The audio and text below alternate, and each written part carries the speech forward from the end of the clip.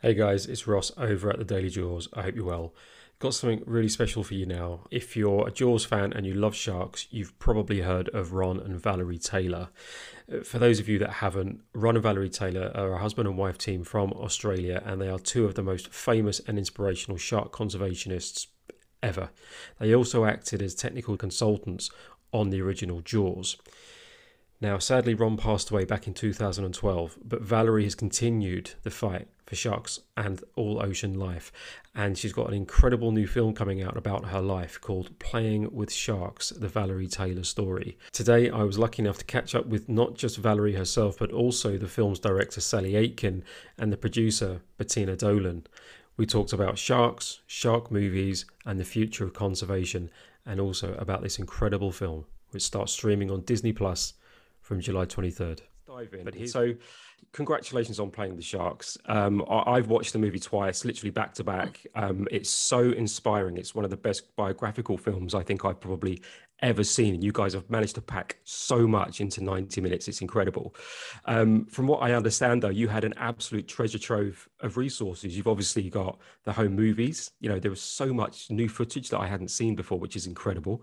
You also had Valerie's diaries, sort of going all the way back to the 1960s, and obviously Valerie herself. Now, Sally and Bettina, you know, from a filmmaking point of view, that has got to be an absolute gift, right? Treasure trove, a real treasure. And the film started like you when I was inspired by Valerie as a teenager and seeing that image on the front cover of National Geographic. And when you consider what Ron and Valerie have documented, it is so important. And it was such a boon for us to be able to have that to work with.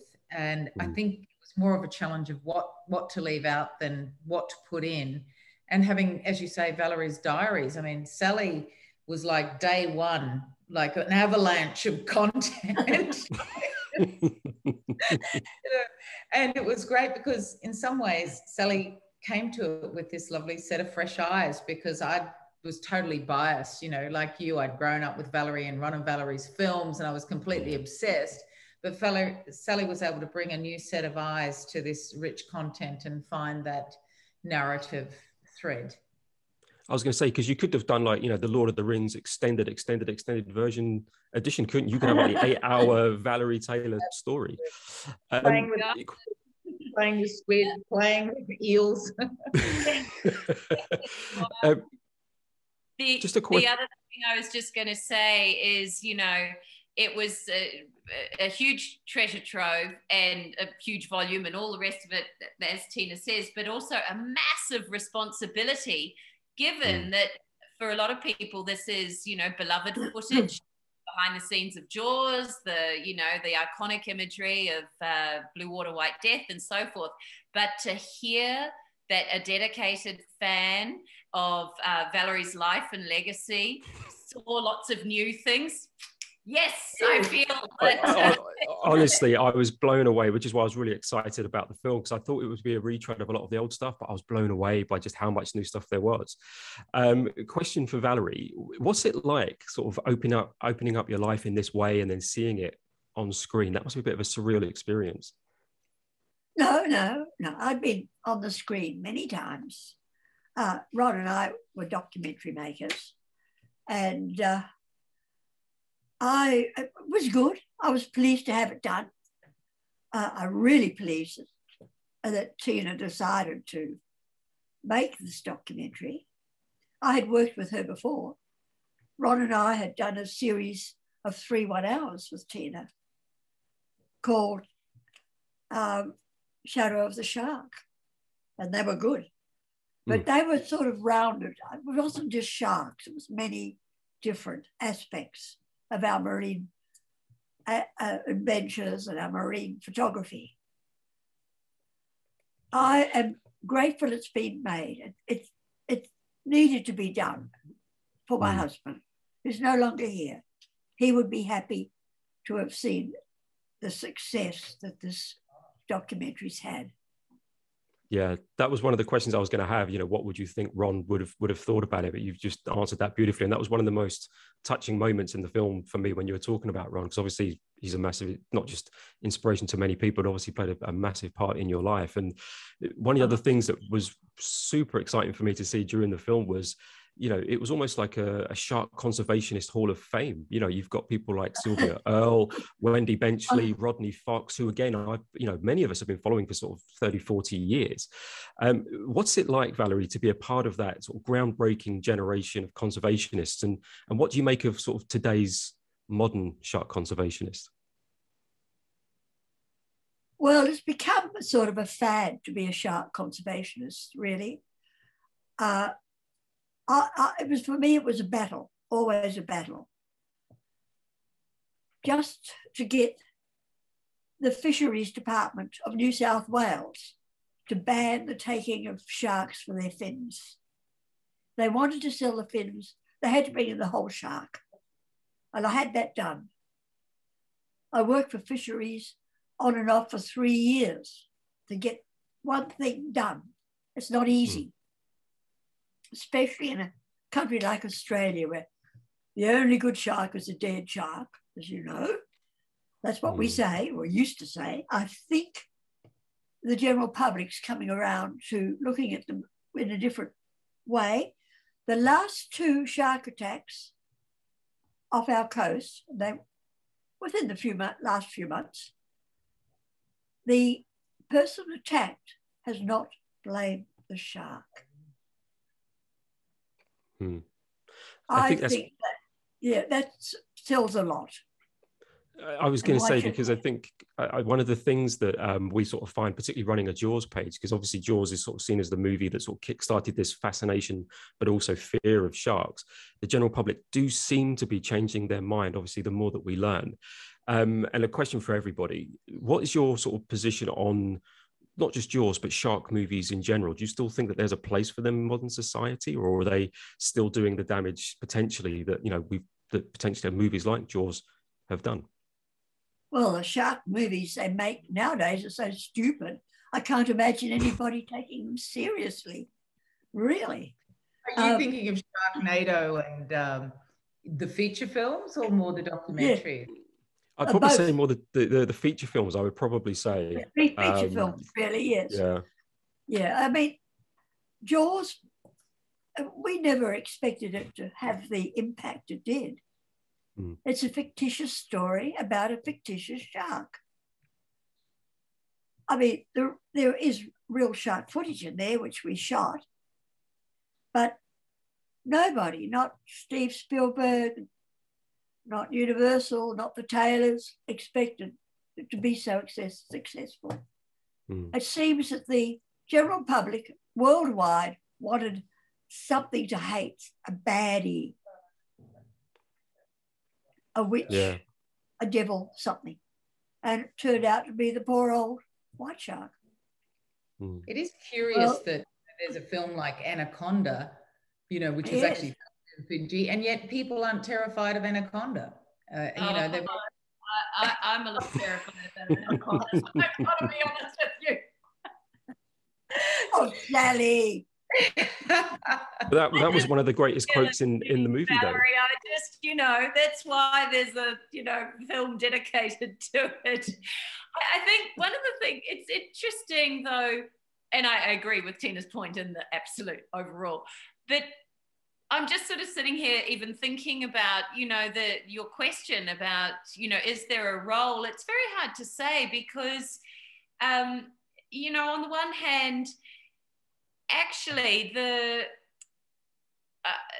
idea that the shark is so maligned, and then potentially, you know, that's what gets dramatized and enhanced in certain feature films and so on, it does create a greater maybe surprise when you find out that the behavior of sharks in the wild or different species of sharks are actually radically different. And so in a really counterintuitive way, I'm wondering, especially in the realm of something that is so clearly a drama. And I think the key difference maybe with Jaws is it was the first of its kind. So just like the Lumiere brothers, you know, with the train coming out, you know, towards the screen, you hadn't ever seen anything like that before, and it's a brilliant movie.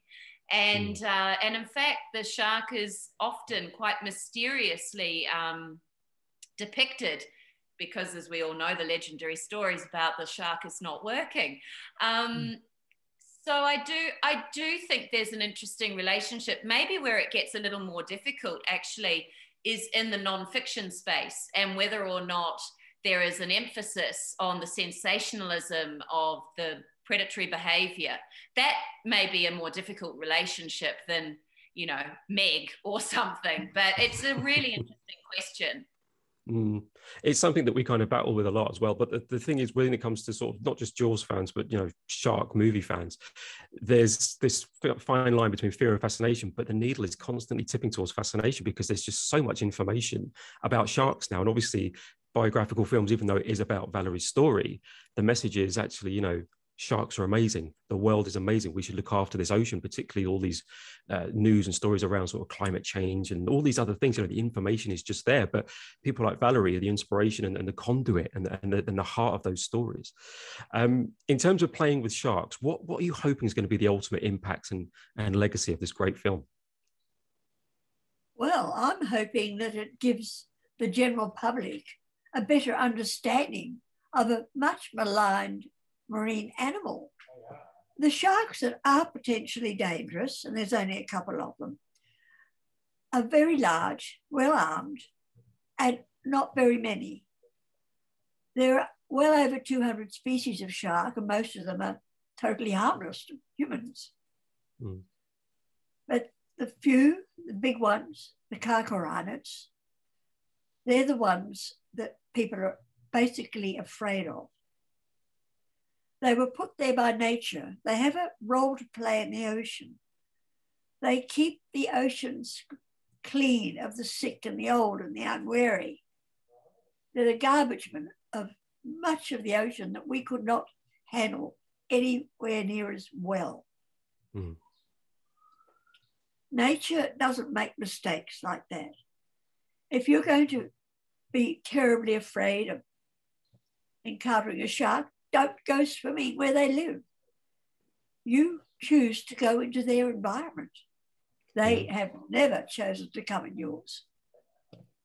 You make a decision, the same as if you make a decision to drive your car and you have an accident, you run into a tree. You made the decision to get in the car. I don't suppose you made a decision to run into a tree, but accidents happen. It's interesting that the last couple of attacks in Australia off the coast of New South Wales, they're quite recent attacks, neither of the victims blamed the shark. I thought that was a huge thing to say. Even the wife of the man who died said he wouldn't blame the shark. He was doing something he loved in someone else's world. Yeah. It's a risk you take. Even when you climb a mountain, you take a risk. You don't blame the mountain if you fall off and die. Yeah. And I think that's beautifully put, because, you know, we always use this word attack, but it's not an attack, it's an accident, it's an encounter. An accident. That's what it is. Exactly. Yeah. They don't have hands. They can't feel you. They feel with their teeth. It's as simple as that. I think for me, that, you know, I would love for people to watch the film and feel inspired by Valerie's courage to care and to take action, and also to be inspired by the vision and to see, wow, I've never seen sharks like that before, to see them in a new light, to understand them and appreciate them as the sentient beings that they are and their right to be there. I would love to think that they're better informed about, although we didn't talk a lot about the threats to shark, I think, you know, the ever-present threat of overfishing and finning is really just, it's happening as we speak. And it's an ever-present danger, and it's immediate, that threat. So I'm just hoping that people's attention is drawn to it as a result of the film, and that people are entertained by the film as well. You know, there's heart and soul, there's laughter, there's tears, there's everything you'd expect when you sit down to watch a movie, but that it would deeply resonate with people, and they would be thinking about it weeks after. Well, it certainly resonated with me. It really did. Guys, thank you so much for your time. It's been an absolute pleasure to speak to you. Best of luck with the film. Just for the viewers at home, where can people watch this incredible movie? Disney Plus. Disney Plus. And when does it premiere? Pay those subscriptions. Guys, thank you so much. It's been an absolute pleasure, and hopefully we'll see you again soon, and best of luck with playing with sharks. Thank you. We'll watch your vlog.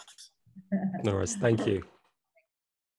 Thanks so much for watching. We really do appreciate it. Please give us your support by subscribing to the YouTube channel. You can also follow us on Instagram, Facebook, TikTok and Twitter, and check out thedailyjaws.com for everything Jaws. Until next time, we'll drink to your legs. Farewell and adieu.